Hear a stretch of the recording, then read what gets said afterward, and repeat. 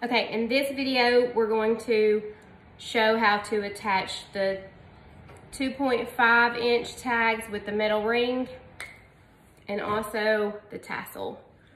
So when you get your tassel in, it'll be tied in a knot up top. I've tied that to the length that I use for my personal bag.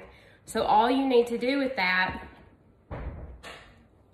is drape it around the handle of your bag, and then the extra here, you can cut it off or you can put it on the inside of your bag.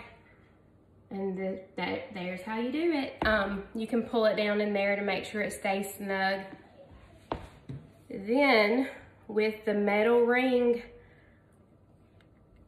you will get a metal, it looks like a bar, but it's actually a ring, and your 2.5 inch circle. You'll just stick that through there. And these are simple. All you do is wrap it around your tag like this. Your strap, and these just screw on. So you just hold them together, and it has little threads. You just thread it and screw it on like that. And that's it. Then you have your tag and your tassel.